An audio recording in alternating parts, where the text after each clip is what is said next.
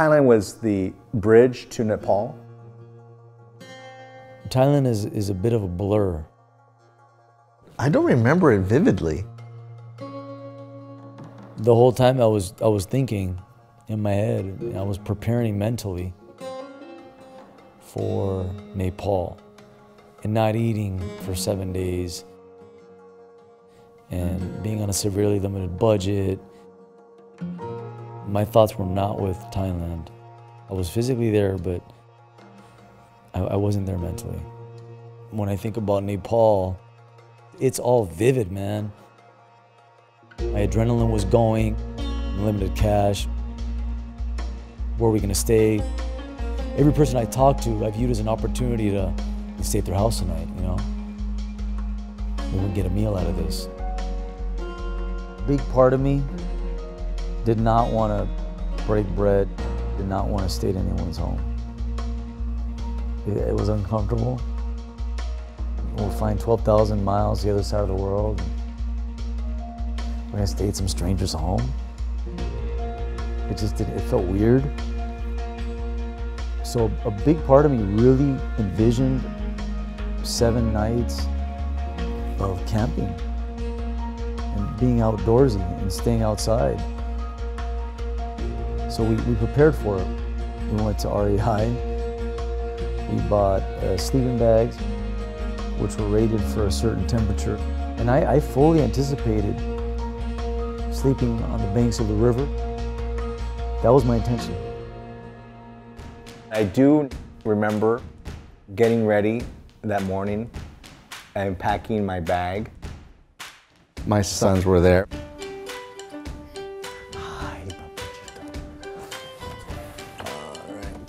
All right, good job, thank you. I was nervous.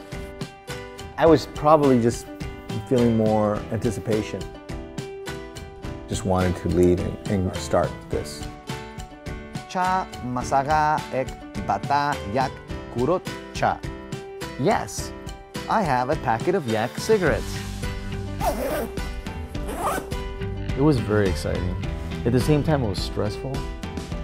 I felt like, you know, what am I getting myself into? What am I doing? I started having these like paranoid thoughts of like, what if something happens to me? I mean, I'm a very anxious person by nature. I'm very neurotic.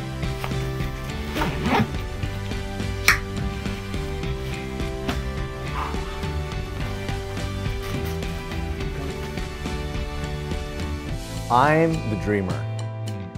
I'm the kind of guy that says everything's gonna work out just fine.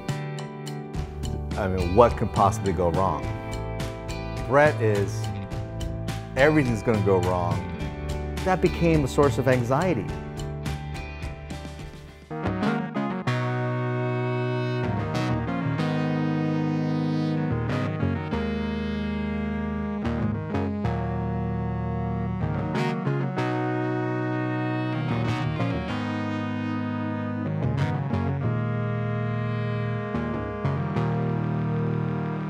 Hold on, I'm coming, hold on.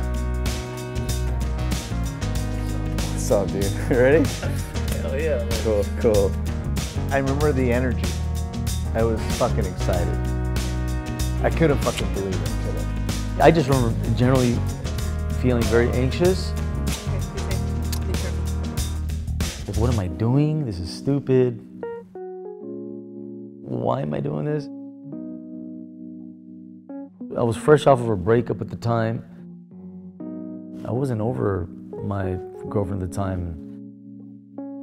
I was still harbored some hope that we would get back together and maybe get married. I remember feeling sad about that, like I'm leaving her behind and, you know, I'm leaving my family behind to go to this country I've never been to, where there's Maoist rebels, and what am I doing? My mentality is like nothing's gonna go wrong. Or everything's gonna work out. But at least that was my hope. Yep. Sunglasses. Okay, I don't have the keys. Dude, we can go now.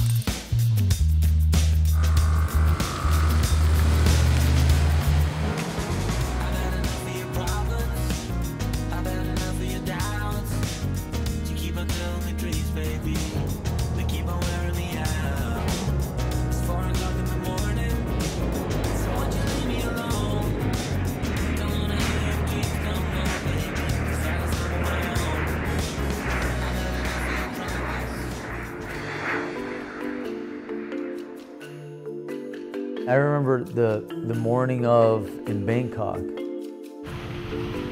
It was humid, smoggy. I mean, if we come from LA, you think we know smog.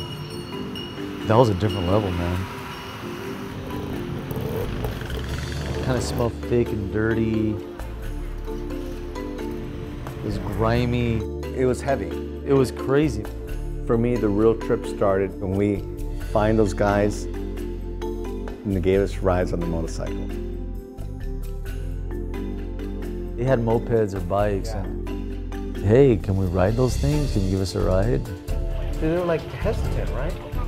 We were hesitant, but I think we may have given them a few bucks or something out of the budget, and they reconsidered. Oh, $2? Yeah, count us in, you know.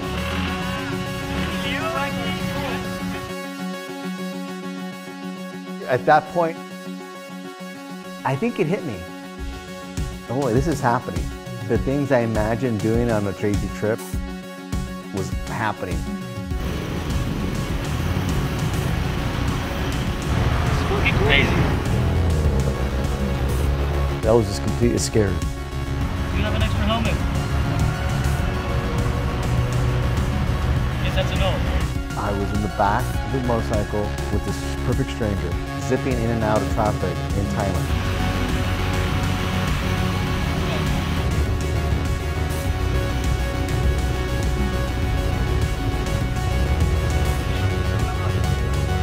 This is what I wanted. I'm living my dream.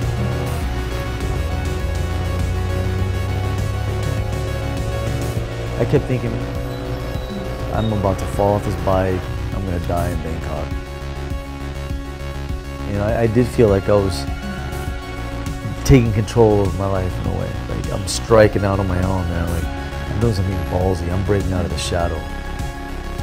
That's exactly how I felt. It felt good.